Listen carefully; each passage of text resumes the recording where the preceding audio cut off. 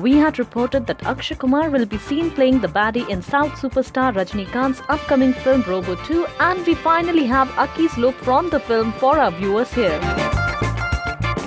Contrary to what was earlier reported, Kumar will not play an android but will instead be playing a genius scientist named Dr. Richard, who turns into a crow-like mutant following an experiment gone wrong. In the still that has surfaced, Akshay is seen with a black feathery outfit, blood-red eyes, silver hair and eyebrows shaped like the wings of a bird. Needless to say, Akshay's look in the film sent a shiver up our spines, and we are sure that the Khiladi will rock in his South venture.